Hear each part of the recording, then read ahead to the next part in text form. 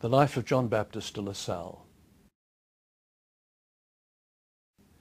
The Life of Jean-Baptiste de La Salle, written in 1734, should have been about a man from a prominent Reims family whose social background and wealth led him to high honours in the French church of the 17th century.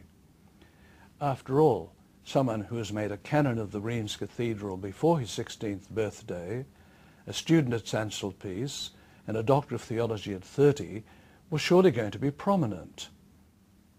Yet we know that through meeting a devoted schoolteacher of the poor, de La Salle the man became a saint, who devoted his life to the education of poor boys in Reims, Paris, Rouen, Grenoble, and many other places throughout his native France. Because poor parents could not pay teachers, their children had little prospect of any schooling and social improvement. As de La Salle came to realize this, he was challenged about his life, his personal wealth and security, so that eventually he gave up his family home to move in with the first teachers he was training, resigned his canonry and the money that went with it, and in the severe winter of 1683-1684, with his own hands he gave away his personal wealth in providing food for the poor in Reims.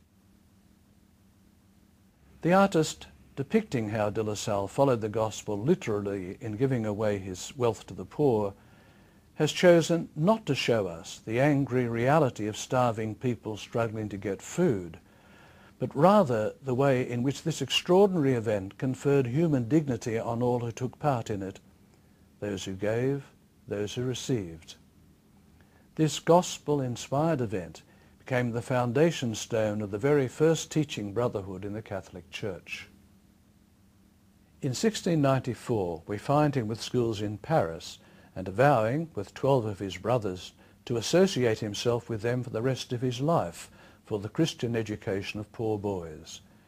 By this action he becomes the founder of the brothers. From now on his personal journey is linked with the brothers, who will call him father and founder. But opposition came from all kinds of people. His own archbishop rebuked him for living with a group of laymen so far below the social status into which he had been born. People opposed him for teaching children to read in their native French rather than in Latin, as had been the custom. Teachers' groups in Paris saw themselves threatened by his gratuitous schools open to all, even when some of the families could have paid. Twice his Paris schools were invaded and ransacked, and de La Salle himself had to face legal tribunals in which he was condemned for what he and his brothers were doing. This new brotherhood needed its own justification, so we find de La Salle writing the books needed to train his brothers, pedagogical books, religious books, practical manuals to help children learn their own native language, books of meditations to inspire, encourage and support those who would become educators of the young. We see him depicted here in his 60s, teaching at Grenoble, aging and suffering illnesses, still inspired by the mystery of the cross, steadfast as he undoubtedly remembered events he had written in 1694 in his memoir of the beginnings.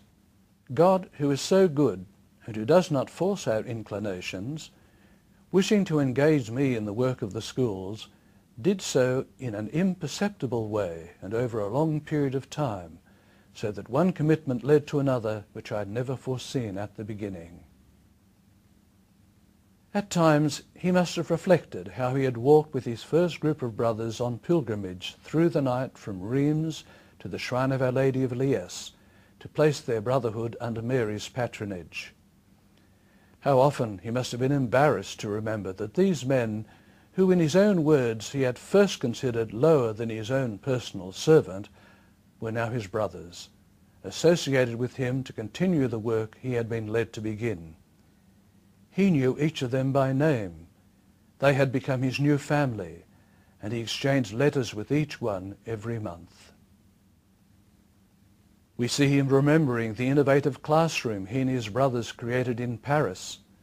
How well it had succeeded in the eyes of all those involved in it with its long benches and the pupils seated in rank according to the lesson they were following.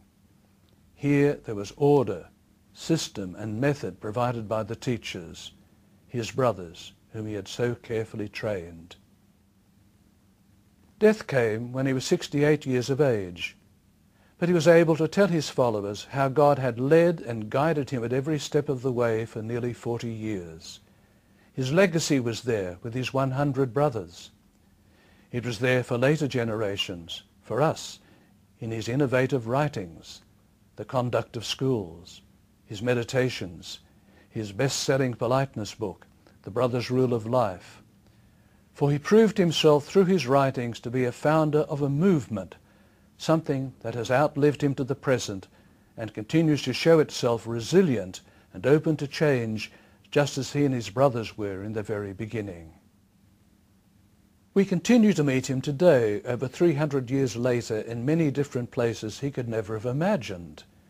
In a classroom in Africa, in an advanced technical school for the poor in France, in the reminiscences of a brother who has served in his native United States, in the Philippines, in Bethlehem University and in Kenya, in the dedicated lives of all those today who are being older brothers and sisters to young people in need, in refugee Vietnamese brothers instructing the children of refugees in California, in the work of many thousands of lay partners involved in the Lasallian mission of human and Christian education in India, and in more than 80 countries today outside of his native France.